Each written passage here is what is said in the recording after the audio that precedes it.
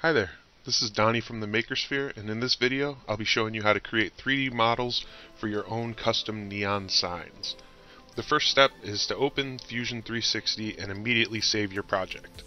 Once you've done that, click on the Insert button and select the Canvas option.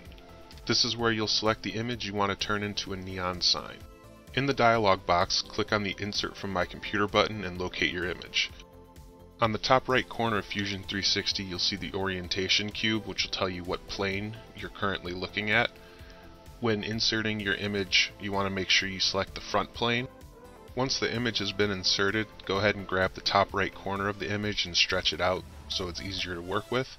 And you'll also notice it's probably mirrored horizontally, so go ahead and hit the horizontal flip button to get it correct.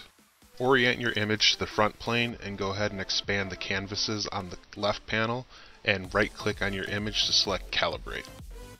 Here is where you're going to size your image accordingly for your 3D printer's bed. So for example, I'm using a Bamboo Lab X1 Carbon and I want to make my model 220 millimeters tall. This will allow the model to easily sit on my bed and print without issue. So make sure to do the same for your printer and your specifications. Once again, make sure the calibration cube is showing the front plane and click the Create Sketch button on the top right of the toolbar, and then you'll see a square pop up which just wants to confirm that you're on the front plane, so go ahead and click that and you'll have yourself a new sketch. I like to name all my sketches so I know exactly what I'm working on, and for this particular sketch I'm going to be working on the letter M portion of the image. To actually draw your sketch, you're going to be using the tools in the top left of the toolbar.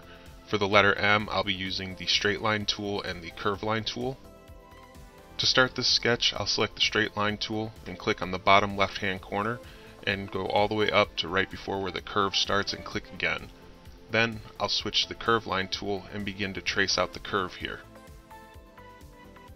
When switching between tools, make sure you start with the new tool on the last point the old tool ended with so you can continue the drawing and keep it all connected.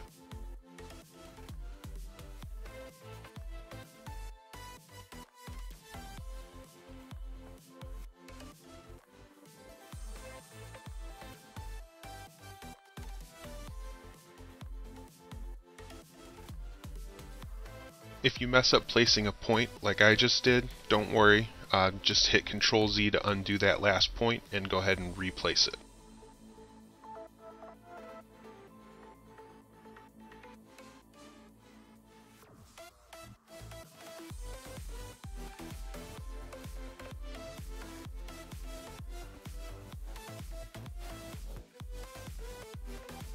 Again, here I'm going from the curve line tool to now the straight line tool.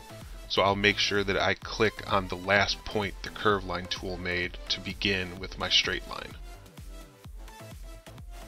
And then same thing here, except going from the straight line tool to the curve line tool just to continue on.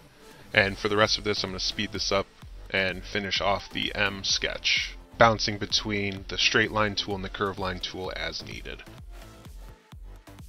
And now the M sketch is done, and just for demonstration purposes, I'm going to show and hide the logo a few times so you can see the actual sketch. The next step is going to be using the Offset tool, and what this is going to do is we're going to create offset lines based on our original sketch line.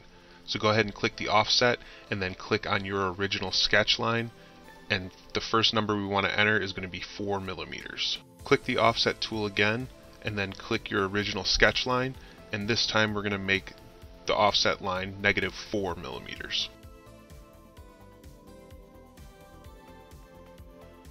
Once again, click the Offset tool, and again click the original sketch line and create a 3 millimeter offset. Then we'll create a -3 millimeter offset, followed by a 1.5 millimeter offset, and finally a -1.5 millimeter offset.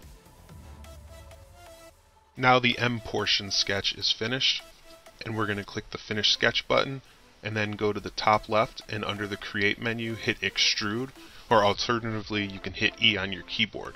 And this is where we're going to actually give our sketch three-dimensional properties and make it an actual model. Once you have selected Extrude, go ahead and select the two outermost sections of your model, and we want to make it extrude -17 millimeters.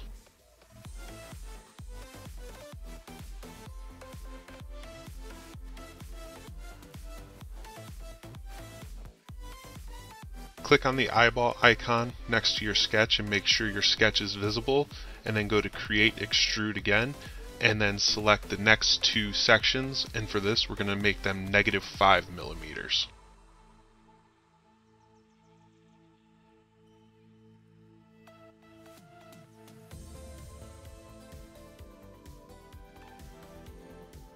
Once again, make sure your sketch is visible and go to Create and Extrude, and then select the last two sections, and for this one we want to make it extrude -0.5 millimeters.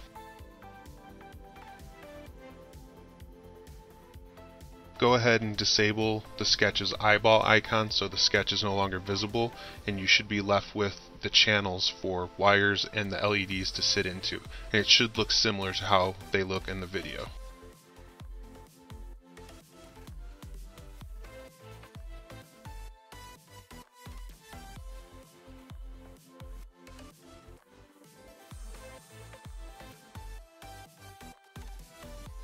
Now we want to make our image visible again and double check our calibration cube that we're looking at the front plane, and go ahead and create another sketch.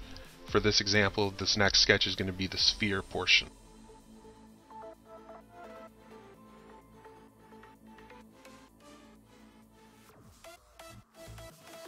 For this portion of the sketch I'm going to be using the circle tool, and once the circle's made, I'm going to actually move it down and right a little bit just so it doesn't clash with the existing M portion of the neon sign.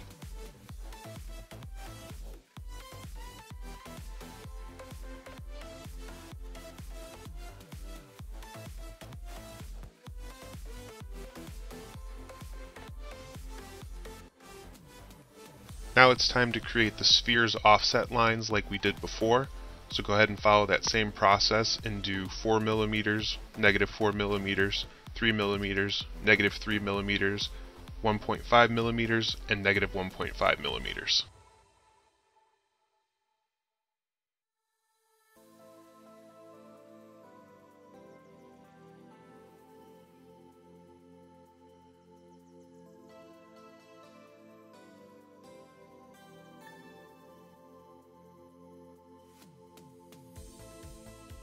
After clicking the Finish Sketch button, we'll go to the Create and then Extrude again, and select the two outermost sections, and again put -17 millimeters.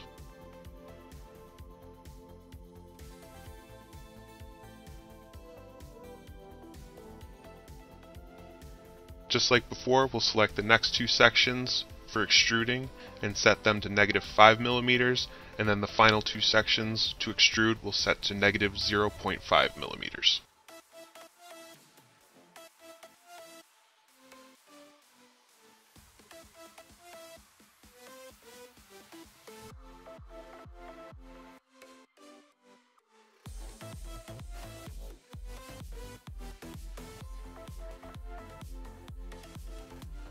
The next step is going to be taking both of these models and combining them into a single model. So using the top right calibration cube, position yourself on the back plane and then click the New Sketch button. I named this sketch Connection since we'll be using this sketch to connect both models together, and at the same time I renamed the body we just created to Sphere just so everything is easily visible and understandable. From here, we want to go to the Create menu and scroll down to the Project/Include option and choose the Project selection. Alternatively, you can press P on your keyboard. Once Project has been selected, you want to go ahead and click on both of your models so they turn blue, and then on the Project panel, go ahead and click OK. Now we want to take the line tool and draw a couple lines to combine these two, and what we'll be left with is the inside portion that we can then extrude to actually do the combining of the parts. If you're having the issue that I'm having right now where it seems like the line doesn't want to end but instead wants to continue on, go ahead and just hit the escape key and that'll actually end the line.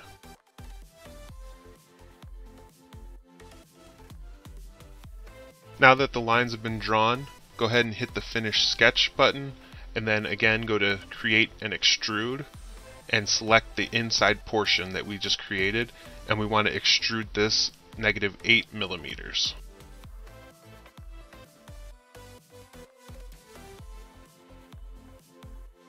After extruding that part, we'll have created a little bridge between the two models, combining them into one with that 8mm tall section.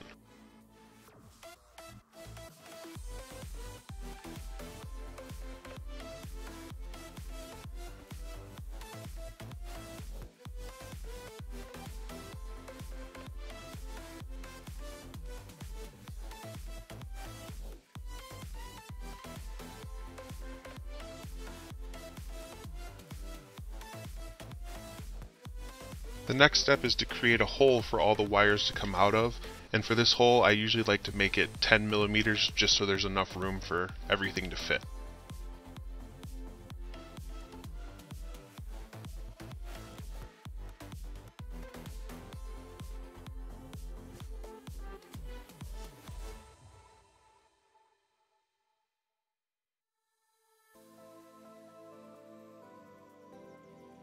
After that hole's been created, we're going to create another hole between the two sections we just combined through the bridge. This will allow the wires from that one section to pass through to the other and ultimately go out the termination hole we just finished creating. If you remember the bridge we just created, we made it 8mm tall, so for this hole we want it to be a 5mm hole so that it can sit in between that 8mm bridge and not poke out through the top or the bottom. It can be a little difficult to position this, so just take your time and try and get it right, and if you mess up, you can Control Z and do it again.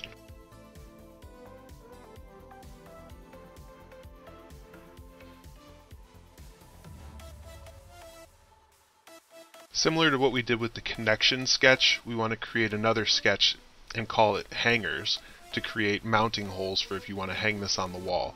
This is optional, but if you do plan to hang it on the wall, you'll need some way to keep it up there.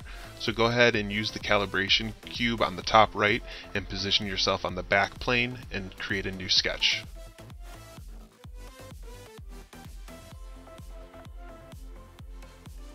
Once again, we're going to use the project tool, so you can either hit P on your keyboard or go to create and then down to project include and then project.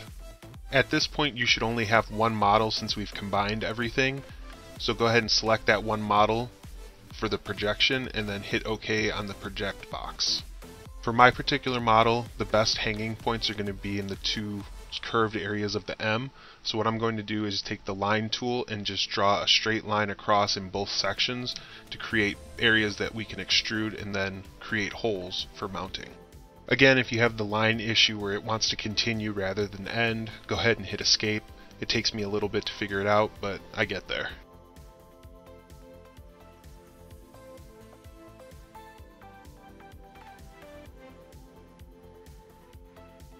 Go ahead and click the Finish Sketch button, and just like before, we want to extrude these parts, or a single part if you only have one.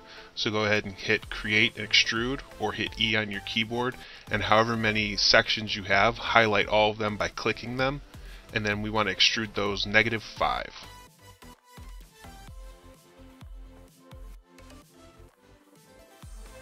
The last step will be adding holes to however many sections you created just now. In my case I have 2, so I'll add 2 5mm holes, one to each side, and the design will be done and we can export the STL.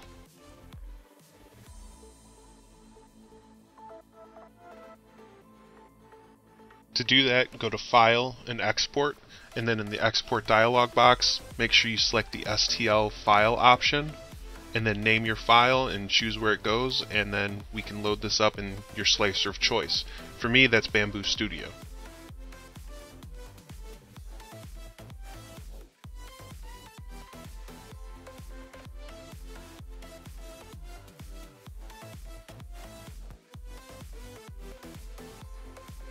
Be sure to check the description. I've added more information and put a link with a list of all the supplies you'll need along with instructions for how to install the LEDs using one of my custom neon sign shells. Thank you for watching. I hope the video helped you and you're able to create your own neon signs. Let me know in the comments. If you make anything cool, feel free to share it. I would love to see them. Have a good day.